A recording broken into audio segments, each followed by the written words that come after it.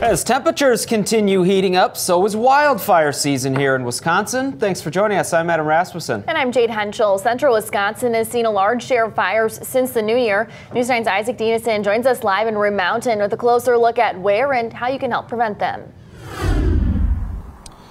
Well, Adam, Jade, here in Marathon County, we've seen 7 wildfires since the start of the new year observed by the DNR, most of which are south of where I'm currently standing. But if you keep going further south in our area, there's much more volume to be found. To have us be in the fire danger in February is just really unusual. In my 15 years, I've never seen that happen. Now, for much of the state, there's moderate or high fire danger in early March. This map shows every observed wildfire by the Wisconsin DNR so far this year. We have a lot more activity and a lot more acreage burned at this time this year than we traditionally do. You'll notice the areas between Marathon and Adams counties feature a lot of dots. For Adams County in particular, they're at the top in total wildfires and acres burned. There's no one reason for this, as Wisconsin continues to deal with lasting drought effects coupled with a warm winter.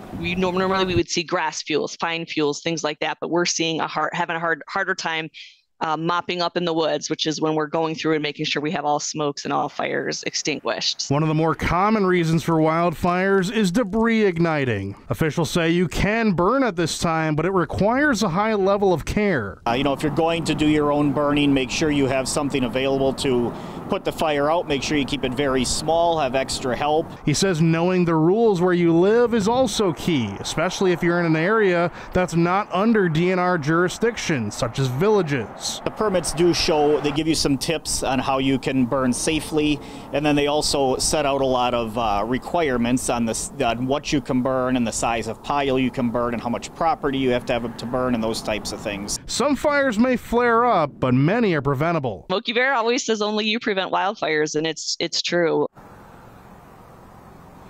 Now, Chief Finke says they tend to deal with 5 to 10 wildfires per year in their jurisdiction, which vary in size. We have information on how you can obtain a DNR burning permit in this story on our website.